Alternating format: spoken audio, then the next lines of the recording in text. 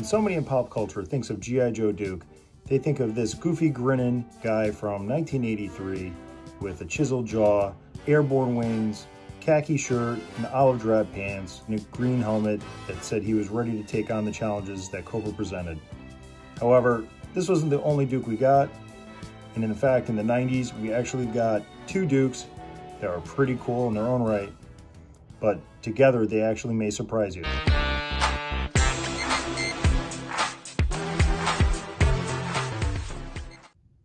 1991 and 1993 saw the release of two Dukes, and in 1991 is pictured on the right, in that he's riding his ballistic missile, and then on the left is the 1993 Duke from the Battle Corps line.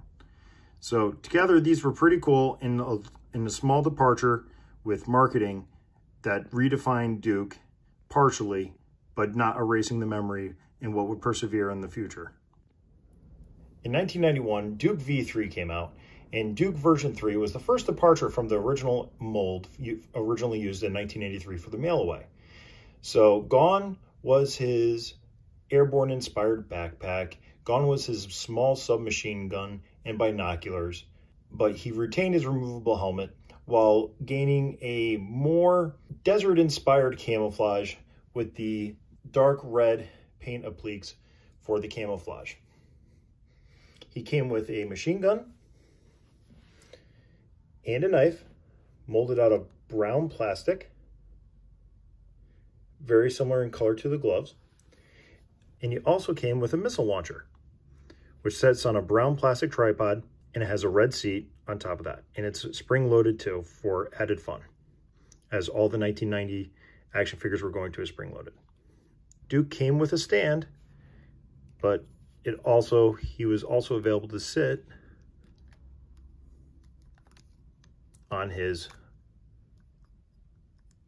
rocket launcher, which does look as bad as you'd expect, because it does look like the mini battle packs from several years earlier. He does look like a little kid on the quarter machines out in front of the department stores.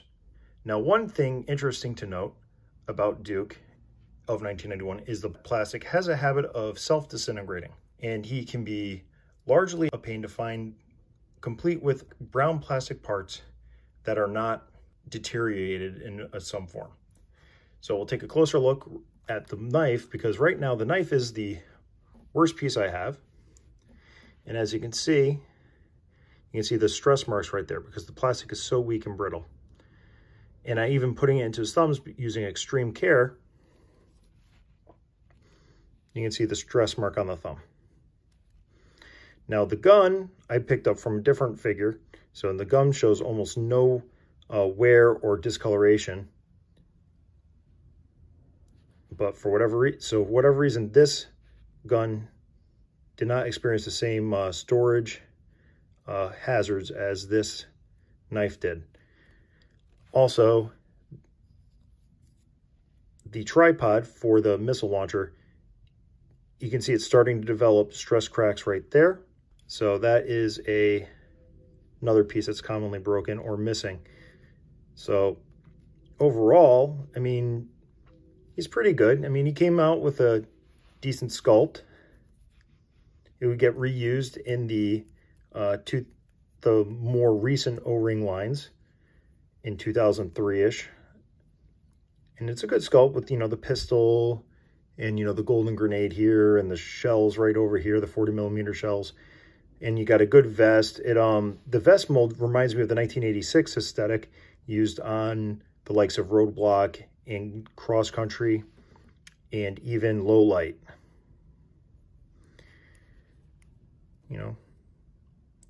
Nicely constructed. The red is a little bit bright, but it doesn't really detract from the overall aesthetic, especially as in 1991, we were getting more involved in the Middle East, culminating in the Gulf War, which would have happened after the figure was released. And the other thing too, the helmet is removable. The helmet also was reused in the 2000s. But we got this nice, serious face of a veteran, which looks really good And actually, I would say the head sculpt is superior to the rest of the figure. The 1993 Battle Corps Duke is clearly inspired by the events of the Gulf War and the aesthetic of the desert camouflage that was worn during the war. So a little zoom in on the card art, and you can see how, you can clearly see the desert camo pattern that was used in the Gulf War era, as it was prominently shown on CNN and other media outlets at the time. So now in 1993, they were able to translate that down to this Duke figure, which came with, another spring-loaded weapon. Now, for whatever reason, this spring-loaded weapon fit much easier in his left hand, like the card art shows, rather than the right hand. And it still works great. And I only took off the one weapon from the weapon tree because I really wanted him complete, but I didn't really want to have a Ziploc bag with all the loose parts floating around. He comes with a good shotgun here. Good shotgun here. You got a wacky machine gun here, and all these are reused molds. He's got a submachine gun here, the machete originally used with Muskrat, and the one saving grace of all 1990s figures coming with his own foot stand. Now, looking at the figure itself, you can see a really good model of a soldier. And I'll take this off. As you can see, it's a tight fit. And being the first time it was ever used, remind me of the times. Now, the 1993 Duke fought for my attention on the shelf, but for whatever reason, I chose to go with 1993's Battle Corps Bazooka and 1993's Dr. Mindbender. This guy was really close. I hemmed and hawed on him. And when I was originally getting back into G.I. Joe, I was like, hey, didn't I buy this guy? And no, I didn't. But overall, you can see a pretty good action figure with some hefty arms. I mean, these biceps look like they could definitely knock out a Cobra or other insurgent. Good hefty arms on that. And he's got a great sculpted chest, modern army, a harness. He's got a good grenade, a pouch, some pockets. Nice molded knife on the side in the sheath. And you got another pistol here. But overall, I mean, this is a really good looking modern army guy. Doesn't necessarily need to be Duke. Now, looking at the face, we're going to take a closer look at the face.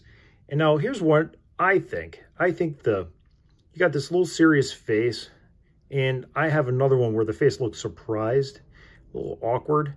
But over here, you got a little something on the chin strap. It looks like a little piece of hair in the mold. If you look below the lower lip, right there, and then the chin strap, you got that little line there. It doesn't look perfect, but overall, it looks pretty cool. And you got a molded on helmet, which is pretty on brand, but unfortunately, it's just not camouflage like the rest of the guy. Now, with 1991's Duke having, I feel, a better head than a body, in 1993's Duke having a better body than a head, can the sum of two be greater than its parts? So presenting to you version 3.5 Duke, using the version 3 head, the version 4 body, Dusty's backpack, Grunt's M16. I think with just parts, it's a great, what would be called a Lazy Boy custom or a kit bash of a early 90s military soldier. The body shows strength, the head shows determination, and with the helmet that comes off,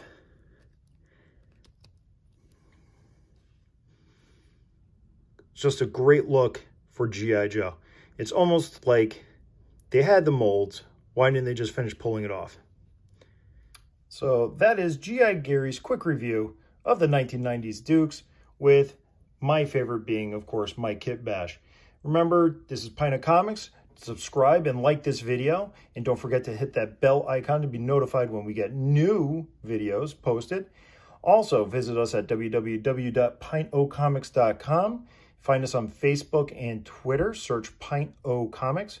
And if you're on Instagram, Pint_O_Comics. And until then, see ya.